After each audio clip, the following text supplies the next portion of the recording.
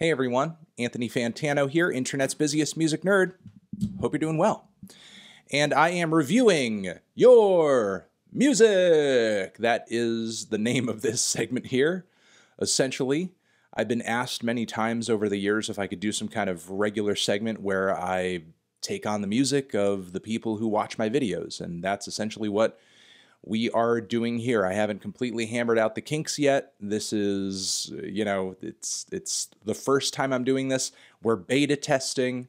So I've just hopped onto social media.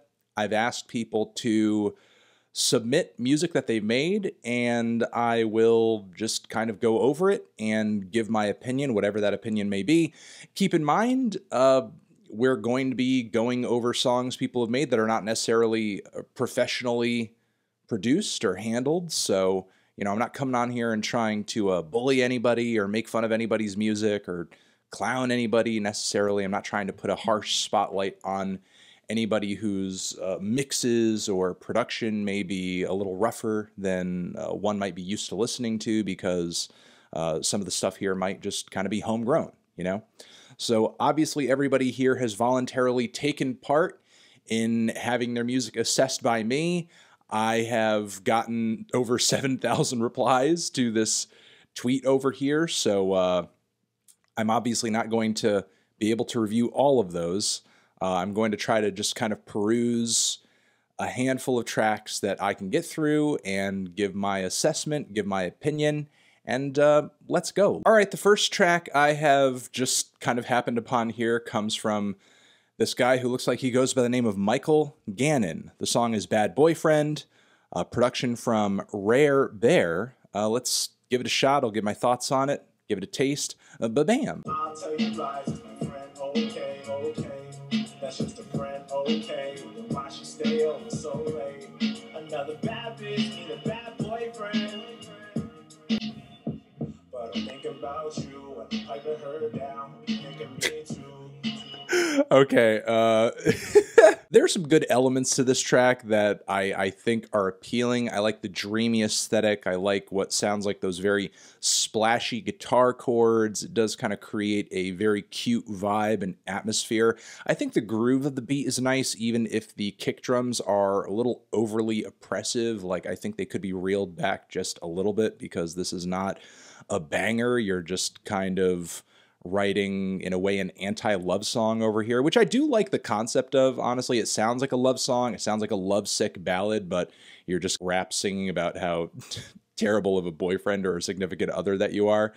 And on top of that, the only other major issue I have is just with the vocals and some of the lyrical choices. I guess I just feel like on the vocal end, there's not a whole lot of emotional investment. It just sort of sounds like you're very flatly delivering the song in a way where there's not a whole lot of energy, there's not a whole lot of punch.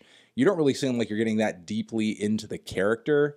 It just kind of seems like you're just delivering the lyrics to a pretty decent melody, but without much, again, conviction to it. So if you are trying to embody a character here, I feel like vocally speaking, you haven't really gone far enough to convince me that you're doing anything else other than just kind of like painting a picture and spinning a narrative, not actually being that person, being that depiction that you're trying to deliver in the song. Oh, here's that troublemaker Jax Films.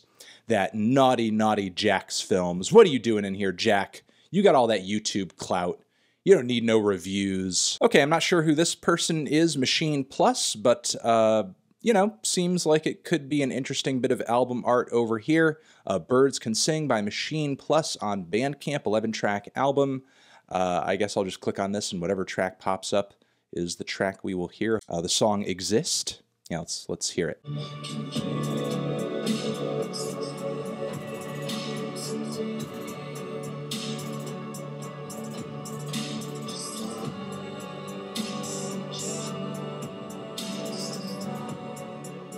Okay, we've hit a bit of a quiet spot. I'm not sure where the track progresses past this. Seems like it just kind of coasts down for like a minute. But Machine Plus Exist, pretty cool tune over here. Interesting mix of sounds and genres. I mean, there's a little bit of electronica in here. There's some shoegaze in here. There's some dream pop in here. There's some bedroom pop in here as well. I like the crunchy, kind of springy acoustic guitars. They have a driving, hypnotic vibe to them. The walls of synthesizers are nice. The pounding beat almost has kind of like a chill wave aesthetic to it.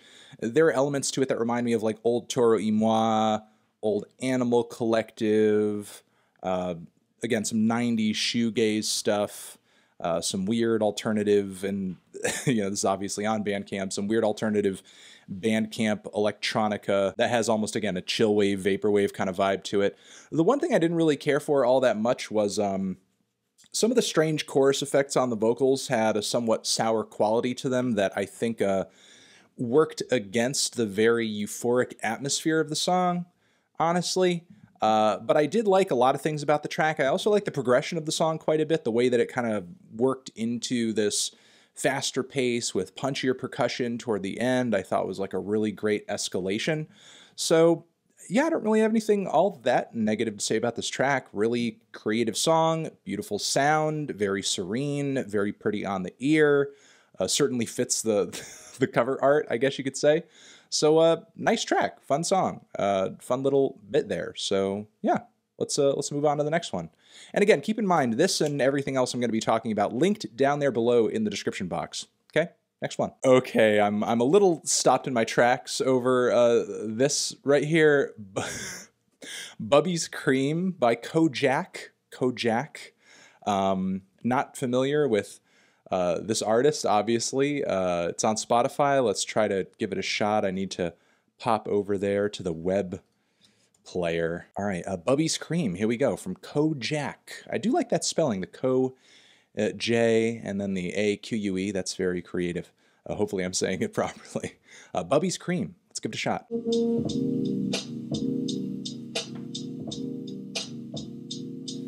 you were in for the penny, and I was in for the pound. We split a fifth that I Henny. I'm talking sober shit now. Okay, yeah, I mostly dug this track too. Things that I liked about it were, I liked how smooth and jazzy and very serene the beat was. It had sort of an oppressiveness to these heavy electronic keyboards, or rather electric pianos, I think they sort of sounded like. I liked what they were shooting for, but I think there was something about them that they were a little overly heavy, because I think they drowned out the vocals quite a bit, maybe more than you would want on a song of this style. Like, it's not that aggressive of a song, it's not a banger or anything like that. The vocals are super subdued. I do like the accent coming through on the voice. It's actually kind of cute. I couldn't quite place it, but obviously it's maybe there's like even a Scottish or an Irish quality to it that, again, I can't quite place, and it was also buried very deep under the beat, so I couldn't really get a full taste of it, but I digress there. I liked the abstract hip-hop, but also lovesick hip-hop angle that the lyrics were shooting for on this track. I thought it was a little off-putting at first, but the more that the song progressed, the more it kind of grew on me a little bit. It does have like a confessional quality to it, a very intimate confessional quality to it that I think is pretty cool.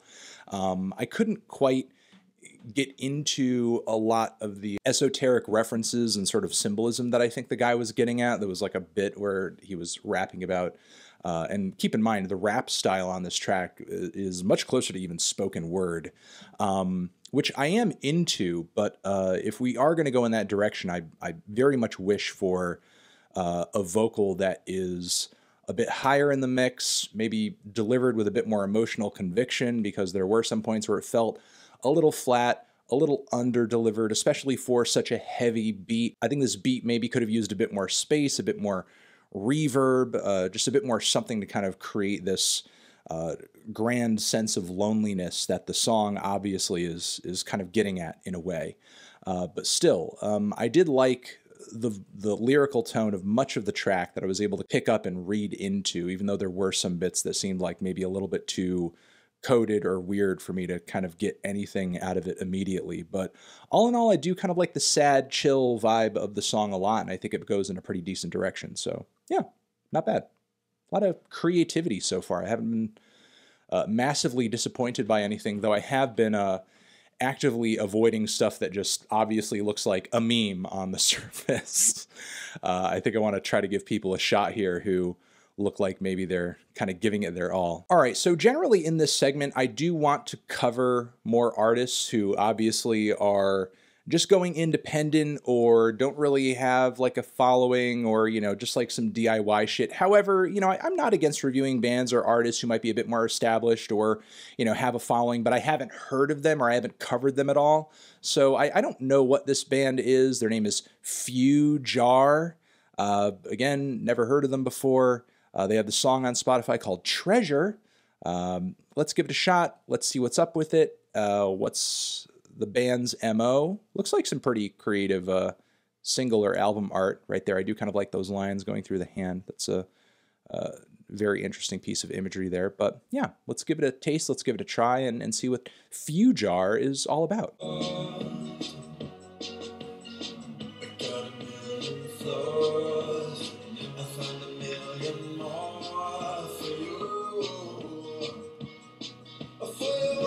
Okay, apparently this was like the last song on the album, but there's space here at the end of the track for like a secret song, which is something that I haven't seen anybody do since the 2000s. So kind of peculiar that this band would kind of carry on that tradition, but whatever. An interesting mix of influences to this song that I just did not see coming whatsoever. It has the depressing and frigid atmosphere of a Radiohead song, but then also the romping groove and the rudimentary simplicity of a Strokes song. And then there are some elements of the vocals, especially on the chorus, where you might hear a little bit of harmony there and kind of a shouty vocal line that reminds me of Bon Iver. So you have a bit of a Radiohead, bit of Bon Iver, bit of the Strokes mixed in there. It actually comes together pretty decently. The tune is not all that bad either. That little treasure hook there is actually really sticky. The only thing I didn't really like about the track is that the mix is completely out of friggin' whack. Like the vocals a lot of the time are way too high. Eventually when the instrumentation does kind of explode on that hook and you hear that one loud, like ear-shatteringly loud drum hit, the rest of the instrumentation just still kind of feels flat and doesn't really grow in intensity. Maybe it would all be a bit more tolerable if the vocals seemed a bit more just sunk into the beat a bit more, but instead they're just really, really dominating the mix in a way where it's just a little too pitchy. You know, it's kind of hurting my ears a little bit to hear it at a certain volume because you're hearing these massive volume jumps, I guess. Still though, it's not a bad tune. It's not a bad cut. Again, like the mix of influences, like the ideas that are coming together on the song. Complaining a little bit just about the sound and the mixing and all that, but outside of that, fun little sort of underground rock track with a sad, dreamy, funky little edge to it. Yeah, it's not bad. Okay, this album cover over here looks a little edgy, enjoyably edgy, so I may give it a shot. It's called I Rob You, from a musical project by the name of Died, from the album Anonymized Internal Criminals. Let's give that a try, see what this project has to offer. Maybe it's some badass grind or something like that. Let's hear it. It's 1 minute 49 seconds. So expecting an onslaught over here. Let's go.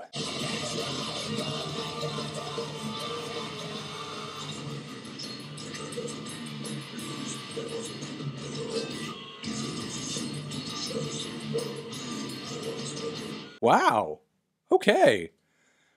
Again, I thought maybe from the album title for sure I'd be hearing something that's maybe a little overly edgy or something like that, but there was actually a really cool mix of ideas going on that track. I mean, there were obviously some metalcore elements in the first leg of the song that frankly sounded a little generic. I mean, I liked some of what sounded like these very sour and sinister guitar melodies and maybe even harmonics kind of fighting their way through the grime of the heavy distortion and the pummeling riffs and the really loud drums. But then as the song progressed, there was like this passage that the band almost hit like these quickly strummed guitars or like tremolo pick melodies where it had almost like a black metal quality to it.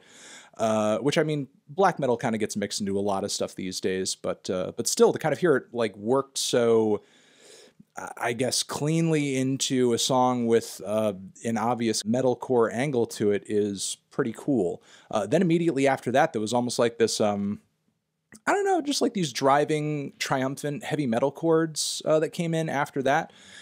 And, you know, even though there were a lot of different transitions and sections to this very short track, I wouldn't say it was all that, like, kind of jarring in a really gimmicky or stupid way. It actually flowed very logically for the most part, like a pretty coherent and interesting progression. You know, the only thing I didn't really care for on this track all that much were, again, some of the more generic bits that might have just felt like very dime a dozen metalcore. Also, like many other tracks on here, the mix is a little rough. You know, there are some elements like the vocals that I wish not only had a bit more originality to them, especially in the first leg, but also maybe I wish dominated in the mix just a touch more. But outside of that, I mean, it's heavy, it's hard, there's a lot of creative ideas flowing through it. It's varied and it's kind of eclectic and fun in that sense. So yeah, I'm not sure what else I can really say about it other than just, again, fun mix of influences and everything, which I know is kind of a running theme in this collection of tracks so far that I've talked about. But you know, I think it's very much indicative of you guys and just generally this generation's boundaryless sort of music tastes. You know what I mean? You guys aren't really just listening to one single sound or genre and everything. And when you're making music yourselves, like you kind of incorporate all of that into your stuff. And that's actually kind of cool. All right, let's give this next project a try. Comes from somebody who goes by the name of Naaki Soul. Ambivalent Indifferent is the name of the song. We have a bit of like an emo pencil drawing over here, like ink drawing. Helping Head. You know, looks like it could be kind of cool. Let's pop open Spotify, give it a listen, see what it's doing.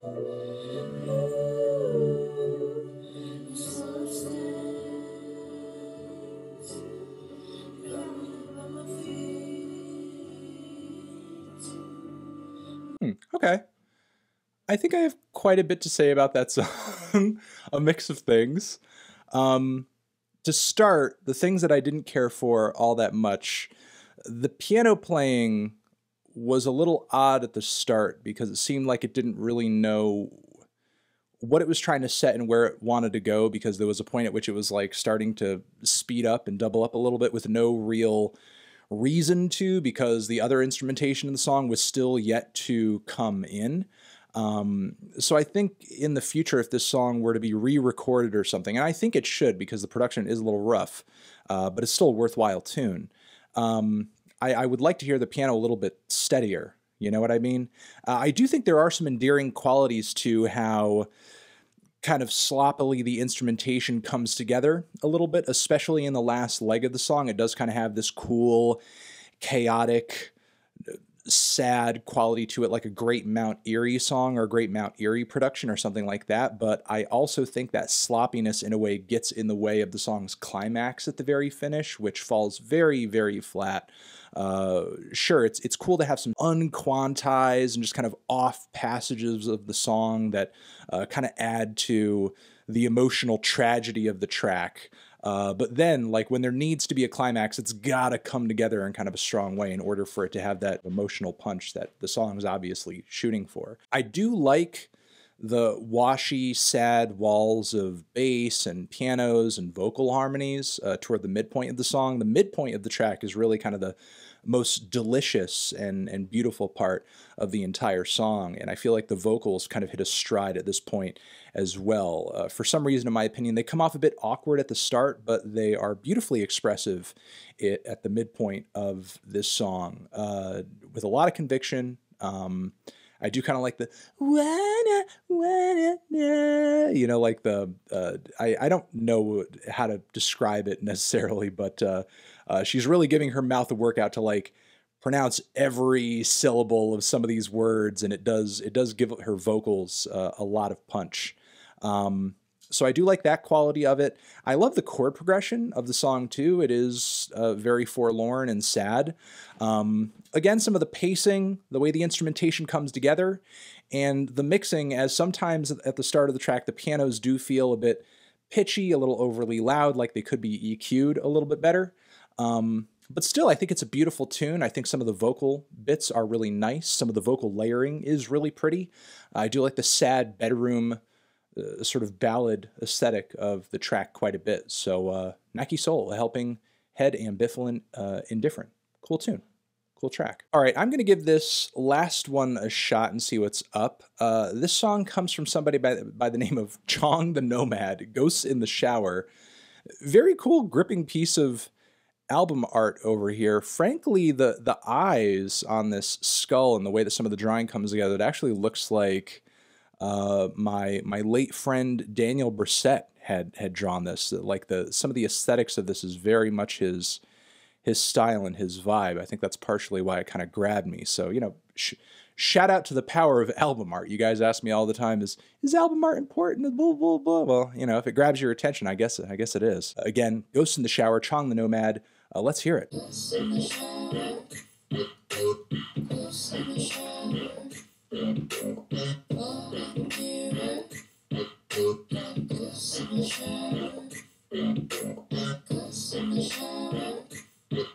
Okay, I'm gonna stop this right here. This is fucking awesome. This is awesome. Like, there's not a thing about this I don't like. This track literally made my day. Goddamn, how do you even describe this? The first thing that popped out to me, and this mostly came out of the kind of like little weird indie vocal harmonies and leads on the track. There's something about it that very much reminds me of the Unicorns. Like, if the Unicorns were still around to this day and had existed through these eras of abstract hip-hop, of glitch hop, of trap banger projects like Tonight, and they needed to apply like their quirky instrumentation and aesthetic to like these hard-hitting beats, something that almost Igloo Ghost would produce, especially with these really fast, jittery, fun arpeggios that are beautifully layered as the track progresses. I love the ascending and descending lines are actually like really perplexing and fun to listen to. Yeah, I mean, I love the rough but also smooth and beautiful textures coming through in the mix. I do love the various progressions throughout the song. It's not that long of a track either, and it hands you a lot to listen to. The silly lyrics, you know, the ghosts in the shower are really cute and just like candy to the ear. Yeah, this is a really fun fucking song. Wow. I'm really happy to be able to link this to you guys down below because this is cool. This is cool as fuck. And I'm going to leave it at that, I guess. This has been a good flagship episode of this show, I guess, at least from the perspective of, you know, hearing some cool songs, hearing some cool music. Sorry if I'm not super together right now, as I'm not feeling 100%. And I'm sort of doing this off the cuff because this is a new segment, a new format. And, you know, we'll continue to hammer out the kinks and get to where we need to be on this. I will see you guys in the next episode of Reviewing Your Music. Anthony Fantano, forever.